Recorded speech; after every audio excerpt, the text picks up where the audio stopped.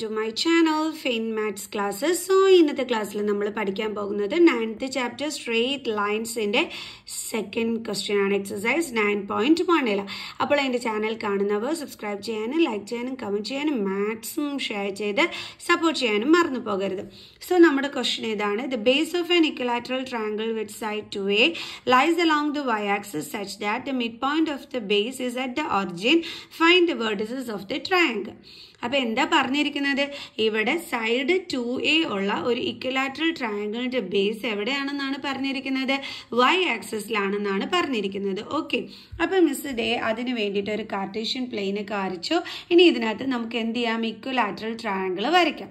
Equilateral ട്രയാങ്കിളിന്റെ പ്രത്യേകത എന്താണ്? അതിന്റെ എല്ലാ സൈഡുകളും ഈക്വൽ ആണ് അല്ലേ? പിന്നെ നമ്മളടുത്ത് വേറൊരു കാര്യം അവർ പറഞ്ഞിട്ടുണ്ട്, such that the mid point of the base is at the origin.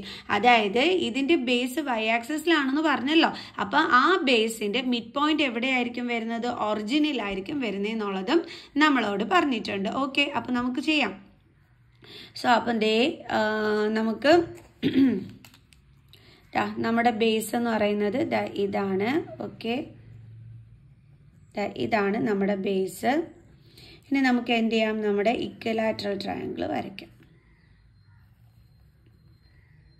Okay, അപ്പോൾ നമ്മൾ നമ്മുടെ ഇക്വലാറ്ററൽ ട്രയാങ്കിൾ വരച്ചു. ഇനി നമ്മളടുത്ത് സൈഡ് എത്രയാണെന്നാണ് പറഞ്ഞിരിക്കുന്നത്? 2a. നമുക്കറിയാം ഇക്വലാറ്ററൽ ട്രയാങ്കിൾ എന്ന് പറയുമ്പോൾ അതിൻ്റെ എല്ലാ സൈഡ്സും എന്തായിരിക്കും? ഈക്വൽ ആയിരിക്കും. അപ്പോൾ ഇവിടെയും 2a, അതേപോലെ തന്നെ നമ്മുടെ ഈ ബേസ് വരുന്നതും എന്താണ്? ടോട്ടലി 2a ആണ്. ഓക്കെ, പക്ഷേ നമ്മളടുത്ത് അവർ പറഞ്ഞിട്ടുണ്ടായിരുന്നു ഇതിന്റെ ബേസ് y ആക്സിസിലാണെന്ന് പറഞ്ഞിട്ടുണ്ടായിരുന്നു. എന്നിട്ട് അതിന്റെ മിഡ് പോയിന്റ് ഒറിജിനിലാണെന്നും പറഞ്ഞിട്ടുണ്ടായിരുന്നു. അങ്ങനെയാണെന്നുണ്ടെങ്കിൽ ഇപ്പൊ മിഡ് പോയിന്റ് നമ്മുടെ ഒറിജിനിലാണ് വന്നിരിക്കുന്നത്. അങ്ങനെയാണെന്നുണ്ടെങ്കിൽ ഇത്രയും പാർട്ട് എത്രയായിരിക്കും വരുന്നത്? അതിന്റെ ആ ഒരു അളവ് a ആയിരിക്കും വരുന്നത് അല്ലെ? അതേപോലെ ഇങ്ങോട്ടും എത്രയായിരിക്കും വരുന്നത്? a ആയിരിക്കും വരുന്നത്. ഓക്കെ, കാരണം a+a ആണ് നമുക്ക് 2a കിട്ടുന്നത്. ഓക്കെ ആണ് ഇത്രയും. ഇനി നമുക്ക് എന്ത് ചെയ്യാം?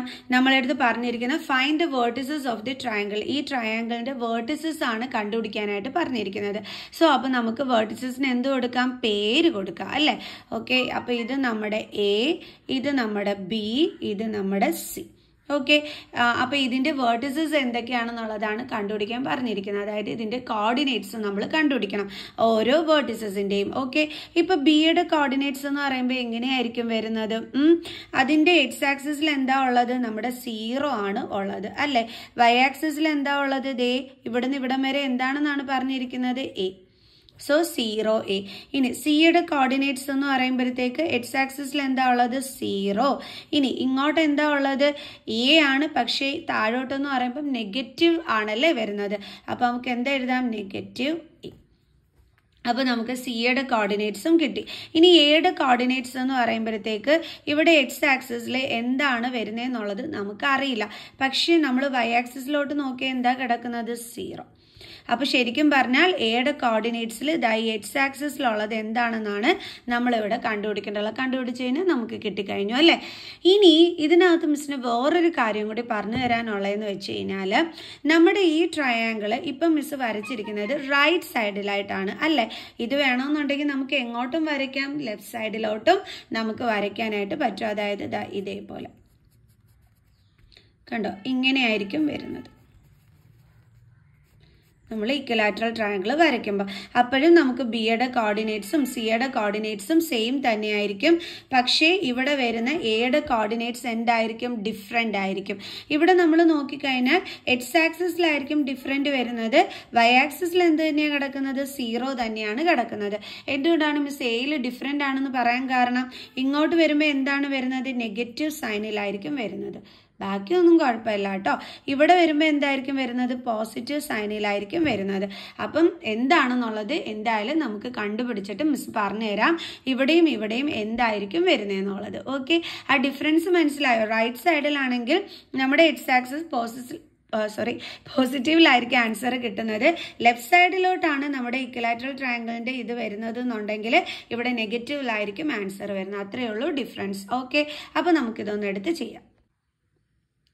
പിന്നെ മിസ് പറഞ്ഞു ഇപ്പം റൈറ്റ് സൈഡിലാണെങ്കിലും ലെഫ്റ്റ് സൈഡിലാണെങ്കിലും ബിയുടെ കോർഡിനേറ്റ്സിനും സിയുടെ കോർഡിനേറ്റ്സിനും ഒരു മാറ്റവും വരൂല. കാരണം അത് വൈ ആക്സിസിൽ തന്നെയാണ് ഉള്ളതെന്നാണ് പറഞ്ഞിരിക്കുന്നത്. അപ്പൊ ഇതുപോലെ തന്നെ ബിയുടെയും സിയുടെയും കോർഡിനേറ്റ്സ് രണ്ട് കേസിലും വരത്തുള്ളൂ. ഓക്കെ, മനസ്സിലായല്ലോ? അപ്പൊ ഇനി നമുക്കൊന്ന് എടുത്തെഴുതാം. ആദ്യമേ നമുക്ക് കിട്ടിയ കോർഡിനേറ്റ്സ് ഒക്കെ ഒന്ന് എടുത്തെഴുതാം. ബി എന്ന് പറയുന്നത് 0A, ദെൻ സി എന്ന് പറയുന്നത് 0-A. ഏടതെന്ന് പറയുന്നത് നമ്മൾ പറഞ്ഞു എന്താണ്, എക്സ് ആക്സിസിൻ്റെത് നമുക്ക് അറിഞ്ഞൂടാ, പക്ഷെ വൈ ആക്സിസ് 0 ആണെന്ന് പറഞ്ഞു. ഇനി ഇതെങ്ങനെ കണ്ടുപിടിക്കുമെന്ന് ചോദിച്ചു കഴിഞ്ഞാൽ ഇവിടെ നിങ്ങൾ പഠിച്ചിട്ടുണ്ട്, ഈ വൈ ആക്സിസും ഈ എക്സ് ആക്സിസും ചേരുന്നിടത്ത് ആംഗിൾ എത്രയായിരിക്കും വരുന്നത്? 90 ഡിഗ്രി ആംഗിൾ ആണ് വരുന്നത്. അപ്പോൾ നമ്മൾ നോക്കിക്കഴിഞ്ഞാൽ ഇത്രയും പോർഷൻ എടുത്തു കഴിഞ്ഞാൽ ഇത് കണ്ടോ മിസ് ഷെയ്ഡ് ചെയ്യുന്ന ഇത്രയും പോർഷൻ, ഇതെന്ന് പറയുന്നത് എന്താണ്? റൈറ്റ് ട്രയാങ്കിൾ ആണ് അല്ലേ? അപ്പോൾ റൈറ്റ് ട്രയാങ്കിൾ ആകുമ്പോഴത്തേക്ക് നമുക്കിതാ എന്താ ഇപ്പം പറയാ, ഇതിപ്പോൾ റൈറ്റ് ട്രയാങ്കിൾ ആണ്. അങ്ങനെ വന്നു കഴിയുമ്പം ഈ 90 ഡിഗ്രിക്ക് ഓപ്പോസിറ്റ് ഉള്ള സൈഡിനെ നമ്മൾ എന്തെന്ന് വിളിക്കും? ഹൈപ്പോട്ടിന്യൂസ് എന്ന് വിളിക്കും അല്ലേ? ഈ 90 ഡിഗ്രി ലൈനിനെ നമ്മൾ എന്തെന്ന് വിളിക്കും? ഓൾട്ടിറ്റ്യൂഡ് എന്ന് വിളിക്കും. അങ്ങനെയാകുമ്പോൾ ഇതെന്താണ് വരുന്നത്? ബേസ്. അപ്പം ഈ ഒരു 90 ഡിഗ്രി, അതായത് ഈ ഒരു റൈറ്റ് ആംഗിൾഡ് ട്രയാങ്കിളിൽ ഇത് ഹൈപ്പോട്ടിന്യൂസ്, ഇത് ഓൾട്ടിറ്റ്യൂഡ്, ഇത് ബേസ് ആണ് എങ്കിൽ നമുക്ക് പൈതഗോറസ് തിയറം അപ്ലൈ ചെയ്തുകൊണ്ട് നമുക്ക് എന്ത് കണ്ടുപിടിക്കാം? ബേസ് എന്താണെന്നുള്ളത് കണ്ടുപിടിക്കാം. ബേസ് എന്താണെന്ന് കിട്ടിക്കഴിഞ്ഞാൽ നമുക്ക് എന്ത് കിട്ടിക്കോളും? എയുടെ കോർഡിനേറ്റ് നമുക്കിവിടെ കിട്ടിക്കോളും. ഓക്കെ, അതായത് എക്സ് ആക്സിസിൽ എന്തുവാണെന്നുള്ളത് കിട്ടിക്കോളും. കാരണം ബേസ് എന്ന് പറയുമ്പോൾ ഈ ഒരു ഇതാണ് നമ്മൾ കണ്ടുപിടിക്കുന്നത്. അതായത് ഈ പോയിന്റിൽ എന്താണ് വരുന്നതെന്നുള്ളത് നമുക്ക് അന്നേരം അറിയാനായിട്ട് പറ്റും. ഓക്കെ ആണോ? കാരണം ഇവിടുന്ന് ഇവിടം വരെ ഉള്ളതാണ് നമ്മൾ ബേസിൽ കണ്ടുപിടിക്കുന്നത്. അത്രയും തന്നെയാണ് നമ്മുടെ ഈ പോയിന്റിൽ വരുന്ന എക്സ് ആക്സിസിൽ വരുന്ന ആൻസർ എന്ന് പറയുന്നത്. ഓക്കെ, അപ്പൊ നമുക്ക് കണ്ടുപിടിക്കാം. അപ്പൊ നമ്മുടെ റൈറ്റ് ട്രയാങ്കിൾ എന്ന് പറയുന്നത് ഏതാണ്? AOB. ഓക്കെ, അപ്പൊ നമുക്ക് എഴുതാം in right triangle AOB by using Pythagoras theorem.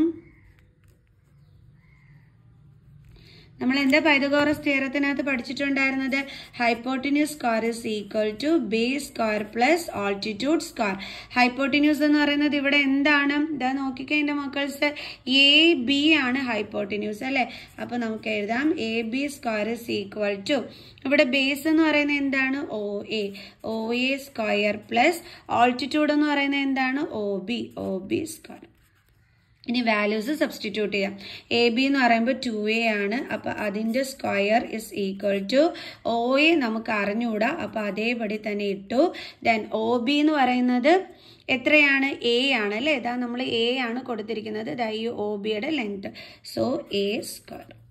Okay, ഇനി നമുക്ക് 2ന്റെ സ്ക്വയർ എടുക്കാം. 4. എന്റെ സ്ക്വയർ എന്താണ്? A square is equal to OA square plus A square.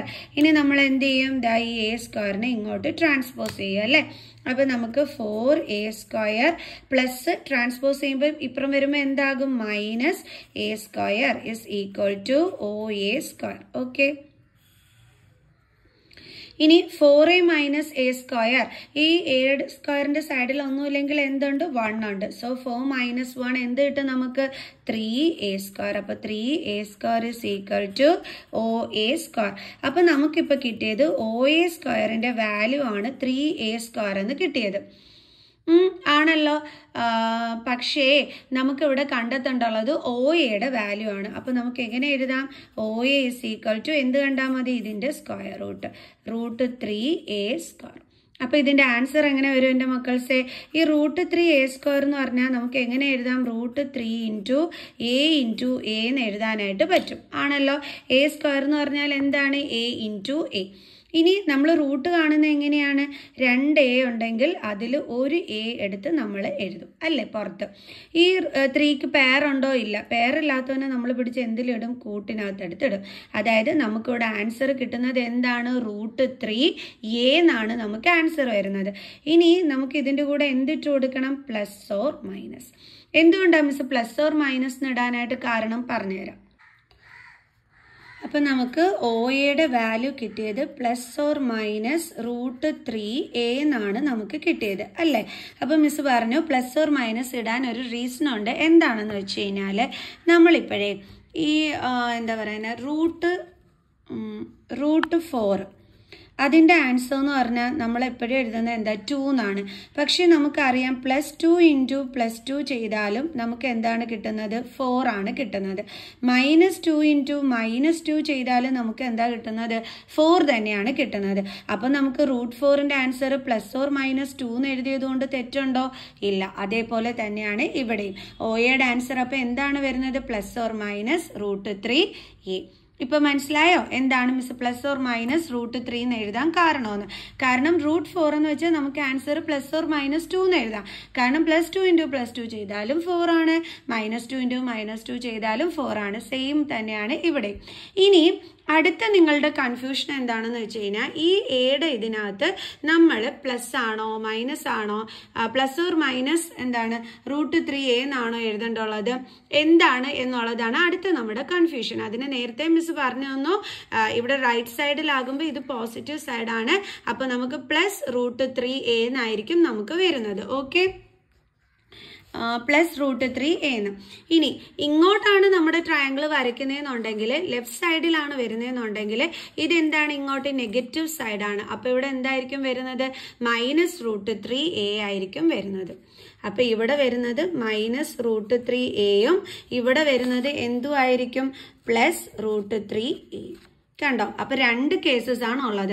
അതായത് എ എന്ന് പറയുന്നത് റൈറ്റ് സൈഡിലാണ് ഉള്ളത് എന്നുണ്ടെങ്കിൽ നമുക്ക് +√3Aയും എ എന്ന് പറയുന്നത് ഇപ്പുറത്തോട്ട് അതായത് ഇത് ലെഫ്റ്റ് സൈഡിലാണ് വരുന്നതെന്നുണ്ടെങ്കിൽ നമുക്ക് പറയാം -√3Aയും ആയിരിക്കും എക്സ് ആക്സിസിൽ വരുന്നതെന്നുള്ളത്. ഓക്കെ, അപ്പൊ ഇത് നമുക്ക് എടുത്ത് എഴുതണ്ടേ? കാരണം നമുക്ക് ഇതിന്റെ എല്ലാ വേർട്ടിസസും കണ്ടുപിടിക്കാൻ പറഞ്ഞിട്ടുണ്ട്.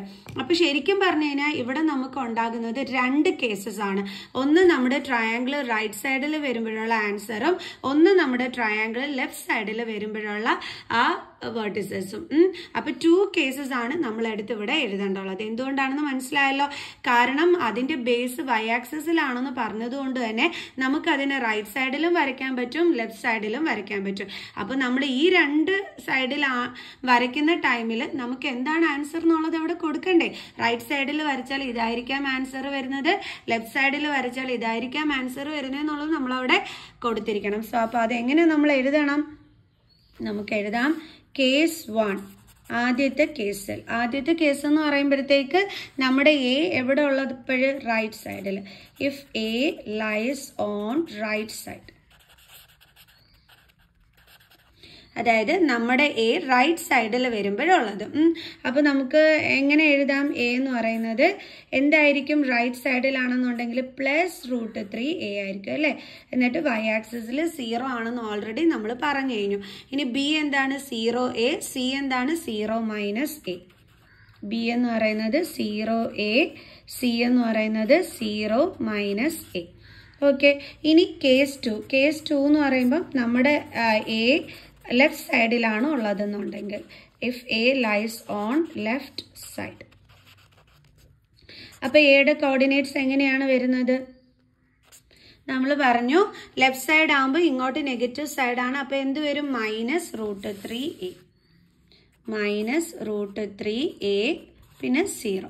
ബിക്ക് നമ്മൾ പറഞ്ഞു ബിക്കും സിക്കും യാതൊരു മാറ്റവും വരൂല, കാരണം അത് y ആക്സിസിൽ തന്നെയാണ് ഉള്ളത്. അപ്പൊ B 0A, C 0-A.